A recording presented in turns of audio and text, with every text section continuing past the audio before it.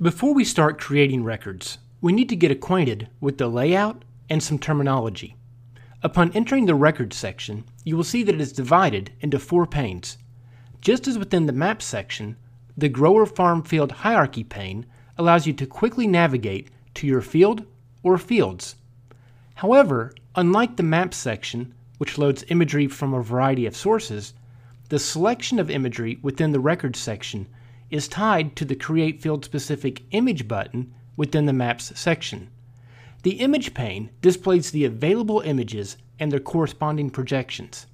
The reason for these background images will be clear once we demonstrate how to use them as a reference. The Map pane displays the field boundary or management zones along with a featured set of icons that allows you to interact with the field. Finally, the Operations pane allows you to record operations and the accompanying attributes. Before we take a closer look at the features within the Records section, we need to become acquainted with some vocabulary terms and how they are used within the Records section. When we speak of records, we are referring to all of the details surrounding the information we record about the field-level inputs, such as tillage methods, planting, fertilizer, pesticide and herbicide applications, and so on. Information pertaining to a record is referred to on 3 different levels: operations, attributes, and reference data. Operations refer to the general activities that are performed on farm fields. For example, tillage is an operation. Planting would be another example of an operation. A list of operations appear in the operations pull-down list.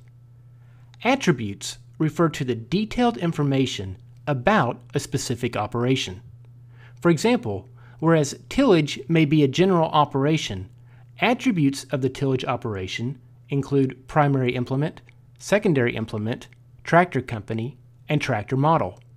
Likewise, some attributes for our planting operation includes planting rate, variety hybrid number, and planting depth.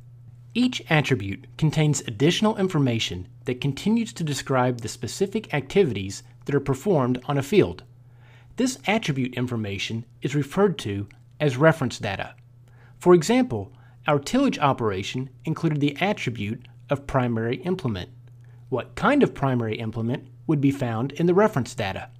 Examples include a blade, chisel, anhydrous knife, chisel injector, finishing disc, a furrowing rig, and so on. For our planting operation, reference data for the seed company attribute would include the options of Cargill, Asgrow, DeKalb, Pioneer, and others.